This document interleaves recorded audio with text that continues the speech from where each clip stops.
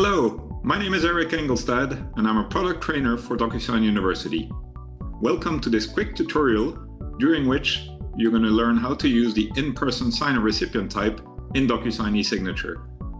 In the next few minutes, you'll learn when and how to make use of this great feature. In this scenario, I'm with a client in my office and I would like to sign a sales contract with them then and there. I can easily do so electronically by selecting the in-person signer recipient type next to the client's name.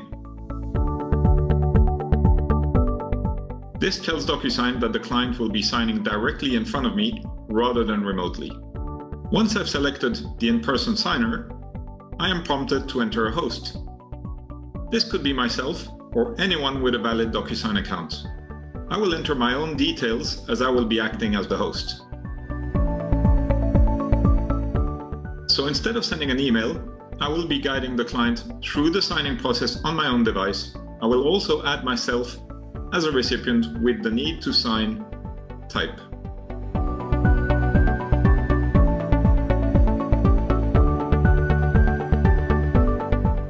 On the document, I will simply place the fields both for the client and myself at the bottom of the contract.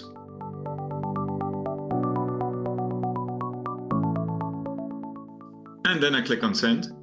As in this scenario, I am the host. I could choose to start the signing session directly after having clicked on send. Otherwise, hosts will receive an email advising them that they are the host for an in-person signing session, as I will show you now. It is worth noting that if there are multiple in-person signers at the same routing order, the host can start the session from within their account and choose which recipient to initiate. Now let's look at the email. So after clicking on Review Document, the host is asked to pass control of the session to the client, meaning handing over the laptop or tablet or any other device on which the client will then have the chance to sign directly on the host screen.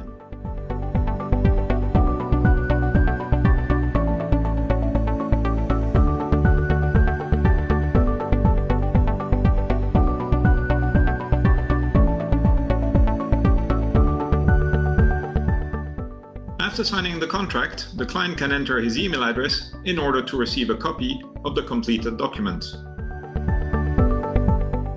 The client will then be asked to pass control back to the host, who in this case means myself as the second signer as well.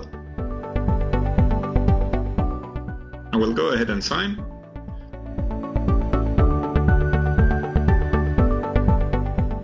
Both parties will now receive a copy of the signed document.